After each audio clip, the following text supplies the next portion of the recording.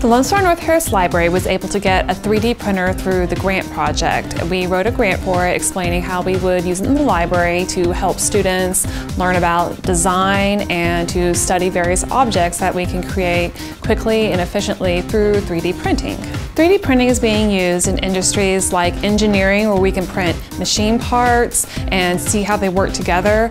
It's used in the arts as students are learning how to use various design programs to design projects for 3D printers, and they can actually see them printed here in the library.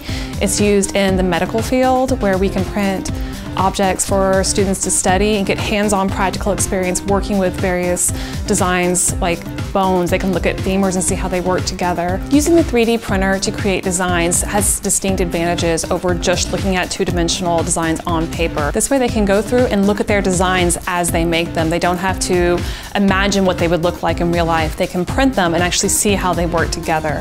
It's very exciting for them to get to see their projects come to fruition and see what they actually look like in real life. There are various ways to create files with a 3D printer. One of them is using some of the programs that we have here on campus like AutoCAD. But really there are a lot of different files you can use in 3D design, and we can convert them to files that can be used on the 3D printer. They can send them to us, or we can print them out with an SD card they can bring us, and we will work with them in the library to transform those files into something that we can work with. If you want to look at artifacts from a museum in another country, we can print them here and do that. If you want to look at how bones work together and handle those and see how they fit together, we can do that. Rather than just seeing how it works on paper, you have a real-life replica of the object in your hands.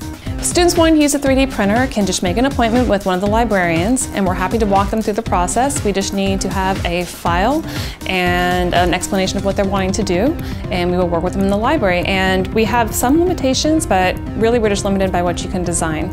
We are a comfortable, easy to get to place where students can come, they can get help with their three-dimensional designs, and they can learn to design objects for 3D printing. They can learn from the replicas of the objects they print, and they can get hands-on practical experience with both the objects that they're studying and with an exciting new technology.